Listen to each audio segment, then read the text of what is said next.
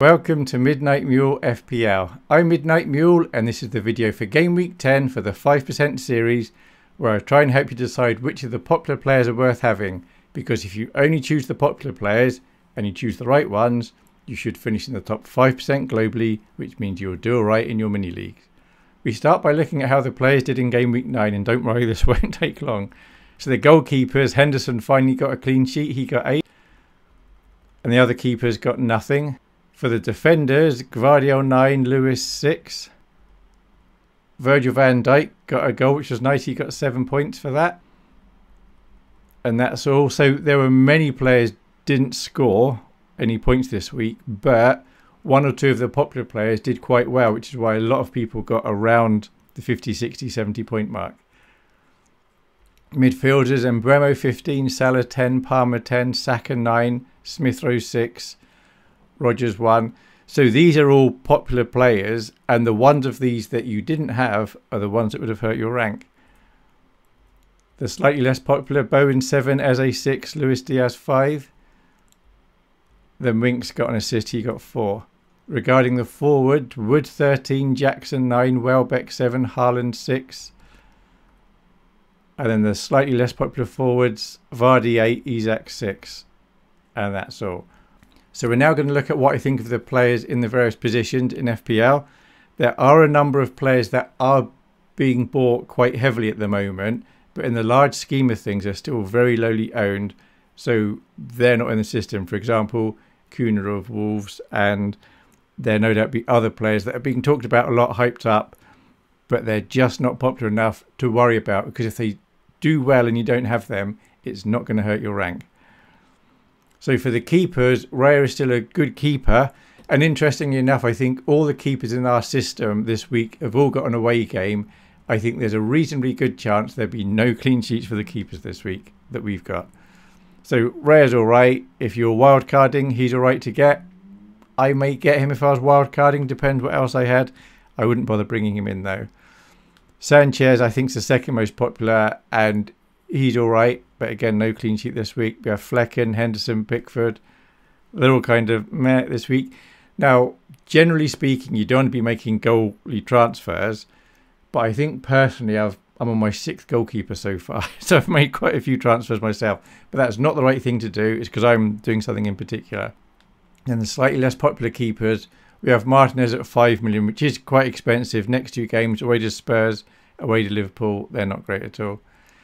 Areola 4.4, and Fabianski I'm introducing because he is popular, but he was down as just one of the 4 million goalkeepers that never plays. But he played last game week and Areola was on the bench, which implies maybe he's going to be first choice for a while.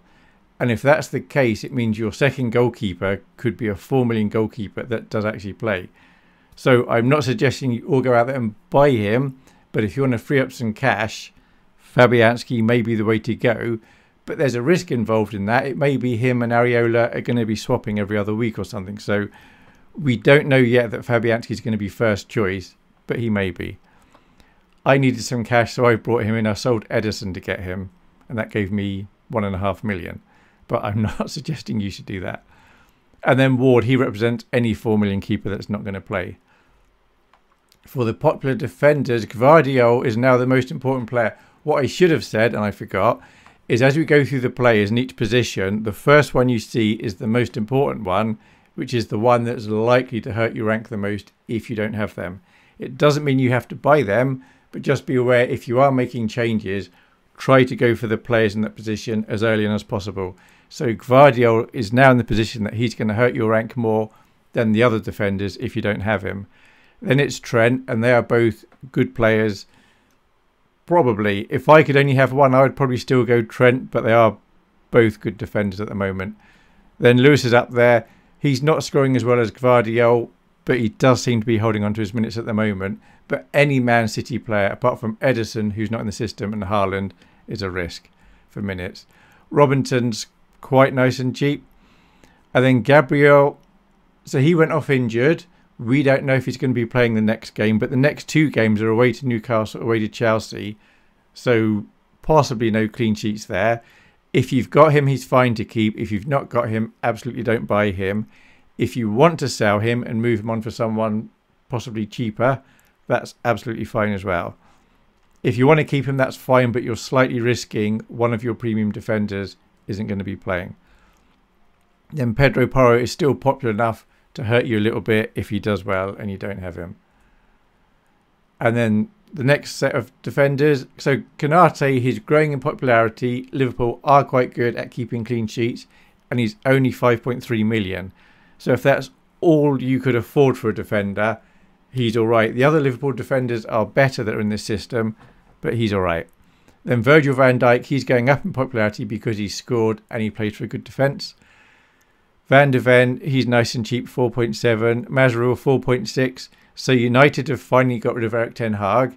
They're probably going to have Van Nistelrooy in charge for this weekend, but after that they've got a new manager. There is often something called a new manager bounce, which happens. So Man United players may do better than they have been the next few weeks, and the new manager may make them play better anyway. So the typically popular Man United players like Rashford, Fernandes, Garnacho, it's likely people are going to be buying them in the coming weeks. They are still in the system, but they're quite low at the moment. And then Wout Faes, he's just bench fodder. Konsa for 4.5. Faes actually gets played by more people than Konsa. And then the last page of defenders, we have Mikalenko, he's bench fodder, 4.3. Van der Berg, bench fodder. Saliba, 6 million. He obviously didn't play last game week, but loads of managers that had him have now sold him, and I doubt many are going to buy him till game week 12. We're just going into game week 10.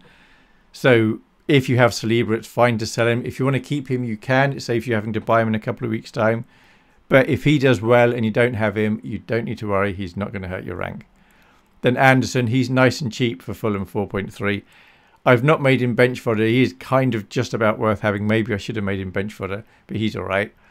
And then Harwood Bellis, 4.1, bench fodder. Then we have Burn at 4.4. He's in the system because initially he was quite popular, but Newcastle haven't been great with keeping clean sheets. So if he was just going to be sitting on your bench, you may rather have a 4 million like Van der Berg sitting on your bench than Burn and save the 0.4. It's not worth using a transfer to get rid of him, except if you've got 5 and nothing else to do, or if you're wildcarding, then you could move him on. And then Greaves is injured. He's totally sellable. He's going to be back potentially in 3 or 4 game weeks' time, but he's 4.1 million, so you're not going to be freeing up any cash by getting rid of him. But if you wanted to, you could. But at the moment, the next few game weeks, he's going to be useless for you. For the midfielders, Salah now becomes the most important midfielder. He's the midfielder that's likely to score points, that's going to hurt you the most if you don't have him. It's not worth taking lots of hits to bring him in, but you might want to be thinking, do you want to be bringing him in? So you can't own all the premiums that are going to do well. Realistically, you can't own them all and still have decent players. So Salah, Palmer, Haaland, Saka, it's very difficult to own those 4 and the rest of your squad to be all right. Some managers are thinking about they're going to hop every few weeks between the ones they think have got good fixtures. I think that's a bit risky. I kind of think you're going to get caught out if you do that. You should just think, which 2 or 3 do I want, and try and stick with those. If you want to just go for one premium, that's fine. But on the weeks that the premiums you don't have do well, because they're highly owned, they are going to hurt your rank. Palmer's only just behind Salah regarding how much he's going to hurt you if you don't own him. There are plenty of managers that don't own both of these at the moment, and certainly don't own both of these and Haaland. So don't panic too much if you don't have these 2, but you want to kind of think, can you bring them in the next few weeks if you don't? Mbeumo, you definitely want to have in because he's only 7.7. He's very highly owned. Then Rodgers, he's highly owned, but he often sits on the bench for people. He will this week probably. He's away to Spurs. But he is actually quite good. He's not brilliant yet, but he's still quite good. And then Saka's good. We thought he might be injured last game week. Lots of managers sold him, including me. But he was fit and available. So managers are now buying him. He's not going to hurt you as much as Mbeumo, Palmer or Salah will, though. If they all did as well as each other, Saka's the one that's going to hurt you the least at the moment. And then Smith Rowe, he's nice and cheap. And he was getting sold off a couple of weeks ago, but because he got an assist the last game, he's going up in value now. And the next 3 games are Brentford, Palace and Wolves. Reasonably good chance Fulham could score on all those, so he may well be involved. Next set of midfielders, we have McNeil. He's flagged as potentially injured, and he is going to go down in value. He may have already gone down slightly, but the games are Southampton, West Ham, Brentford, Man United. He could get decent returns on all of those, but if he's injured, he's not going to get anything, of course. But he's all right, 5.8 million. Absolutely, I wouldn't be buying him at the moment, but if you've got him, you don't need to panic sell him. So Johnson was popular because Spurs had a nice run of fixtures and he's not really performed. People are gradually selling him off now. But he's got Ipswich game after next. That could be all right. Luis Diaz is not as popular as he once was, but Liverpool do have nice fixtures. Bowen, he's down here as a good player because he is a good player. And he just keeps getting 5, 6, 7 points. Occasionally he might do better. Sometimes he get 2 points. So if you're a bit of a risky manager, you like the fun of the upside, you could buy Bowen because he keeps performing, but you don't need to worry about not buying him. And the whole point of the series is which players do you need to worry about? You don't need to worry about Bowen. As again, once popular, very nice run of fixtures. He's not going to hurt you at the moment though. And Garnacho, I fully expect him to be working up this list as he gets more and more popular. I'm also expecting him to be scoring points. So although he's not green yet, I expect the next week or two he's going to be turning green and he's going to be popular. Last page of midfielders, Son. He missed the last game, injured. We don't know if he's going to be playing this game week or not, but he's now so lowly owned. If you've got him, it's fine to move him on for another midfielder that's green, that's more of a premium. That's probably what I'd do, even though he's at home to Aston Villa and home to Ipswich next game week. Because he's a bit of a risk, he is fine to move on. Absolutely, I wouldn't be buying him now. You can keep him if you want to. He's just a bit dodge. Then Semenyo, he's only 5.6. He'll often sit on your bench. And after this game week, he's got some nice fixtures. Winks, bench fodder, 4.5 million. He's fine. Dibbling, 4.6, bench fodder. Fernandez, 8.2. Hardly anyone owns him. But like Garnacho, I suspect the next few game weeks, he's going to be going up in popularity quite a bit. And then I'm saying if you've got Diego Jota, we should sell him. He's definitely out for the next few game weeks. Then there's the international break. So then there's a reasonable chance you won't get many minutes the first game week back. 7.3 million. You can definitely transfer him out, even if it's for a hit. And you should be able to choose someone else who's going to score you more than the 4 points he's going to cost you to get rid of him. So he's going to be out of our system after this game week. And then Gordon, he's now very lowly owned, if that's a word, in that context. He's not going to hurt you. He's completely sellable. But he's also fine to have.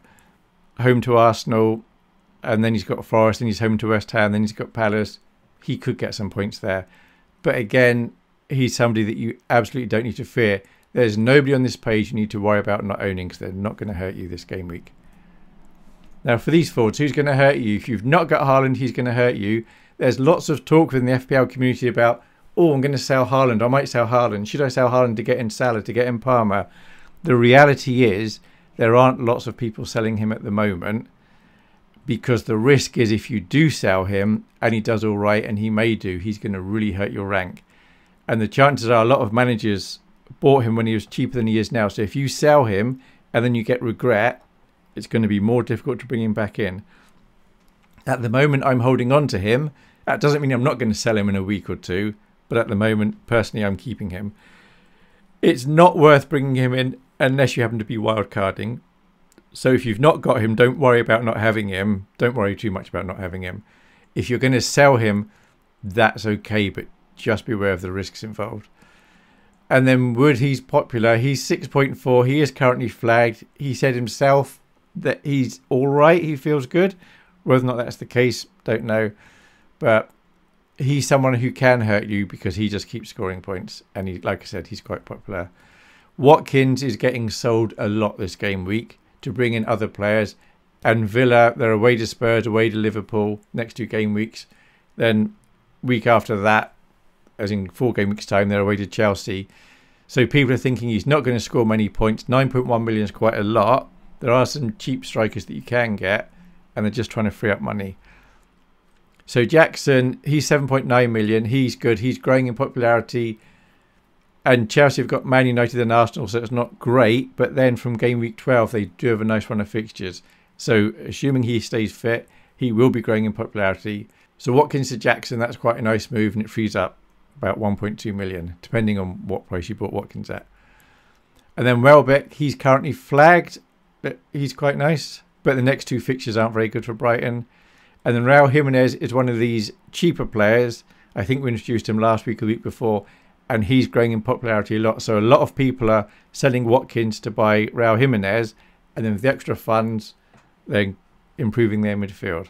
Next set of forwards, we have Vardy, who I personally quite like. He's a good player, away to Ipswich this game week, but he's not massively popular. If he does well, he's not going to hurt you. Solanke's been disappointing. He's getting sold by quite a lot of managers, even though the next two games are at home. So that's interesting to see what happens there. But as things stand, he's not going to hurt you much if he does well. Havertz, a lot of people have been getting rid of him, so he's not going to hurt you. Calvert-Lewin, although he's cheap, he's just not been producing, so he's getting sold by a lot of managers. If you've got him, he's fine to keep. He's away to Southampton this week. He may finally get something there. Then he's got West Ham, who defensively aren't great. Then he's at home to Brentford, who just attack, so they tend to let in goals.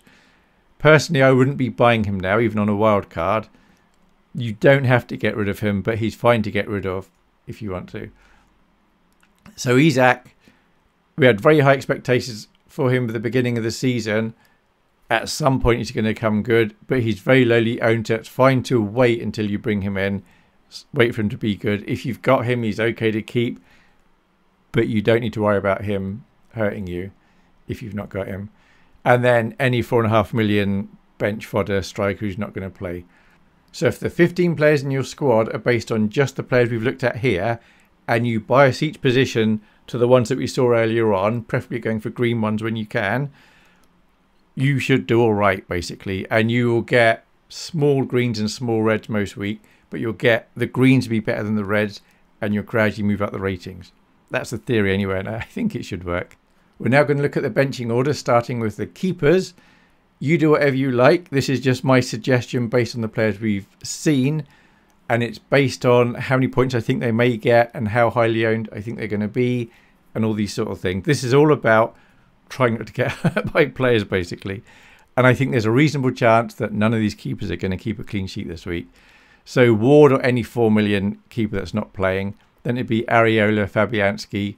Probably only one of those is going to play. If they both play, it's because one of them gets sent off or injured.